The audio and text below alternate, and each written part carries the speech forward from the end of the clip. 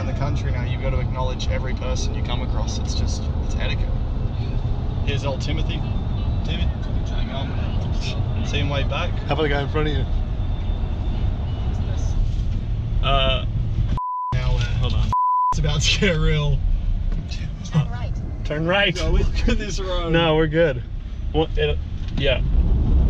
That's a puncture. Those rocks are so gnarly. Well, I reckon we got ourselves a flat tire here.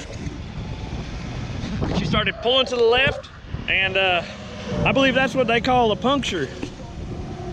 We just call it a flat out here, but puncture's more sophisticated.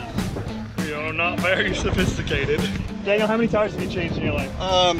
I've been a part of many changes, like my team does them all the time. But me, well, I've never changed tires. Do you think we can do this in 3 seconds? Hell no. We're gonna do this tire in 3 seconds. You ready? Daniel, just count us off and just sit there and look pretty, all right? 1, 2, 3, go. Oh! Can we get an update here? The update is, are we sure it goes this way and not this? Yeah. Might be right. We got it! Yeah, so I actually did something. It's coming down.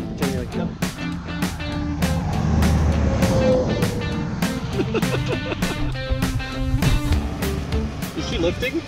She's lifting. Oh, it's a tool. Does that mean it's a good tool? No. Alrighty. We are off. You know what they say? Teamwork makes the dream work. You ever heard that saying? No, I'm not. Well, maybe you should learn that. So what is it? Dream work makes the team work. Yeah. So you dream, and then you have a team. then you have a team. Okay. Probably just kick it. We probably could. Yeah, just drive it off. We should drive it off of this bitch.